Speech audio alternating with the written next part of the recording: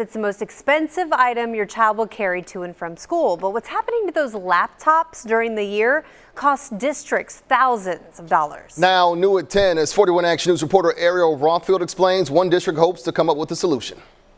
With his bags packed, we have Crayolas, like 3 erasers. Jonah Painter is ready for class, but there's one school supply that has Mom Tara concerned. These things break real easily. Jonah and every other middle school student in Lawrence are issued an iPad, while high schoolers are given MacBooks. They had a big parent meeting for it. Went to the parent meeting, and I actually went to the principal and I said, what if something happens to this? Does that mean I have to pay for this?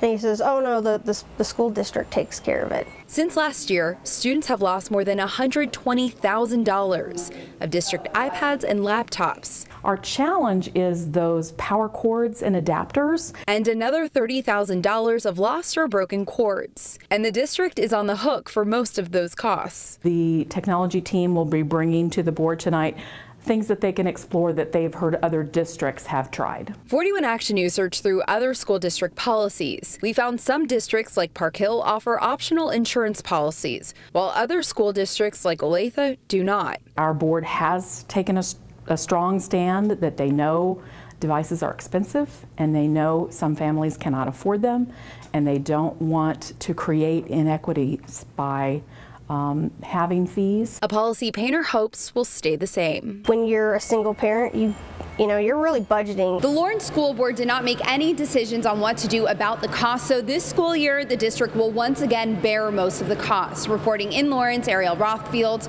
41 Action News.